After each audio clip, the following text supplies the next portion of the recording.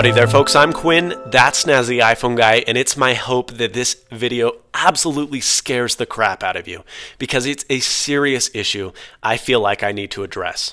So let's talk about security on public Wi-Fi networks. We all use them. They're great. You go to McDonald's, you go to Starbucks, you go to your library, you go to what have you. There's so many different open networks, and when you use them, you probably don't think much of them. You think that your information is secure. So long as you go to HTTPS, Facebook.com or Twitter.com or WellsFargo.com, your information's secure, right? Not necessarily. I'm going to show you something that is so incredibly scary, you're going to crap your pants. Now, this is a free application called FaceSniff on the Android platform. Anyone running Android can get this app. It's absolutely free. I don't need to be a hacker. I don't need to be a developer. Anyone can use this. Watch this. So I'm running this little application, right? I'm on the same Wi-Fi network on my iPhone and on my Android tablet. Now, you may not think that this is a big deal. I'm home on a WPA2 PSK network. So this may not be a fear to you if you're at home, and you shouldn't be so long as you have a secure network. But if you're in a public place, watch this. I am on YouTube.com. We're both on the same Wi-Fi network. It could be a local library or like here, my home. I have my email, that's Snazzy iPhone Guy, and I'm logged into YouTube. Now, this browser's cache has just been cleared. I've never been on YouTube.com on this device except for when I loaded this first page up. Never logged into my account before. This is what we have here. Okay, watch this. I open this FaceSniff application. I'm anyone, a hacker. It's just a regular Joe that's out to be malicious. I'm going to type my password in here in the iPhone's field. And this isn't just a flaw or a bug with an iPhone. This is any platform that runs Wi-Fi. Watch this. And I want you to be aware that this is a secure network. It's HTTPS. I'm totally 100% quote unquote secure. Watch. When I press sign in, boom, game over. It's done. Watch this. Game over, right there. Look, I press that button and I am logged into that Snazzy iPhone Guy on my touchpad. Never been logged in before. Don't know the password, never entered it. It scraped it from the network. Absolutely scary. This extension, this application, FaceSniff, uses a packet sniffer, okay? It intercepts unencrypted cookies, which are sent by so many different websites. Twitter, Facebook, Gmail, tons of other ones. Most banks aren't like this, but there are a few. And these cookies are transmitted over the networks, which allows incredibly smart applications or very, very smart hackers to exploit these session hijackings. So this is crazy because I have now my login for that Snazzy iPhone Guy. I could go to my public library, run this application, and I bet you in 10 minutes I'd get 30 people's logins. Scary as balls. It doesn't matter if they leave the library. It doesn't matter if they log in or log off 2 seconds after they log in. I have their data forever. Scary, scary stuff. Now, a lot of people think, hey, is HTTPS secure? It doesn't matter. Nope. There's an option on here that scrapes that. Doesn't matter if you log in via a secure network. As long as these two devices are on the same network, you're screwed. Okay, now there is some light. There is some options out there to help you when this kind of thing is happening. And I'd like to share it with you.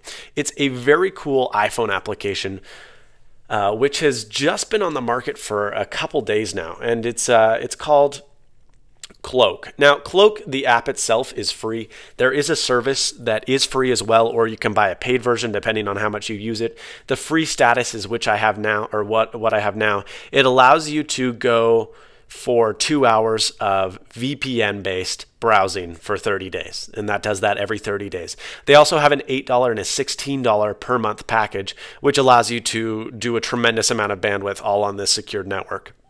For an unlimited amount of time. But for right now, I have 2 hours per month, which works just great for me.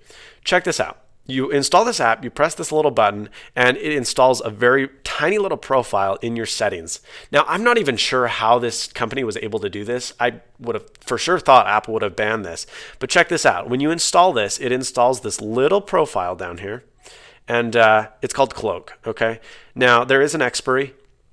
However, it allows me to have a new little toggle on my main screen. See this? VPN right here. Brand new. This installs and you toggle this. Once you toggle this VPN, you are no longer connected directly to that network. It's a virtual private network and it's secure. See that little bar up there? VPN. Now watch this. I can go into my Facebook. I'm not going to do it. I can go into my YouTube once again. I'm going to log out once more. Oops. I'm going to log out and I'm going to get this app back in play. Okay, so I got the wrong rotation here. And I opened my Xbox. Okay, so here we go. I have my account here. I'm going to sign out very quickly, and I am going to sign in. I am on VPN, same network, but I'm on VPN. Okay, so I am quote unquote secure, right? Well, let's see if this application actually does its job. I'm going to press sign in. I'm going to type my username, which is very long. Should have chosen something shorter than that Snazzy iPhone guy, as well as my password, which is also very long. And I am going to press sign in. Okay.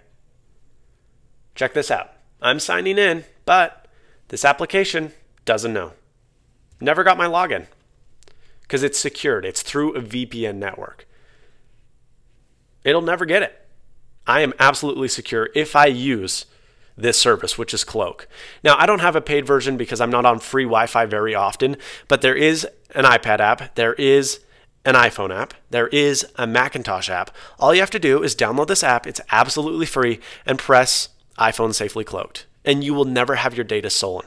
However, I please warn you and caution you, if you don't want to try this app out, that's fine, but whenever you're on public Wi-Fi, be aware that anything can happen, even if you're using secured data, even if you're doing this, that, and the other, because even though you think you might be secured, you're not.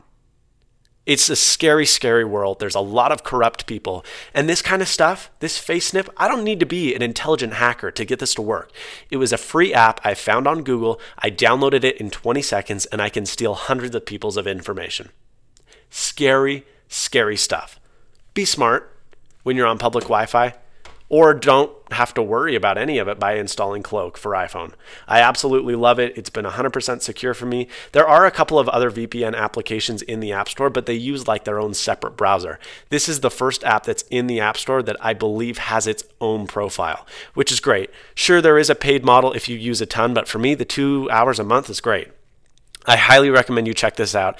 And if you're interested in this kind of hacking stuff, how easy it is to acquire information, there's a Firefox plugin called Firesheep, and there's that Android app called FaceSniff. Please don't use it for any illegal things. Don't capture other people's data. But when you're on your home network, try it and see how easy it is to capture anyone's data. It's mind-blowingly scary. And I hope that this video kind of provided insight to you. Please be secure with your data. You may not think someone finding your Twitter profile is that big of a deal, but if it's your bank, that's a whole different story. Thanks so much for watching. Please subscribe, rate, comment. The internet's a scary place. Be aware of your surroundings and be aware of the dangers that are out there. And I leave you with that. Stay snazzy. See ya. Have a good weekend.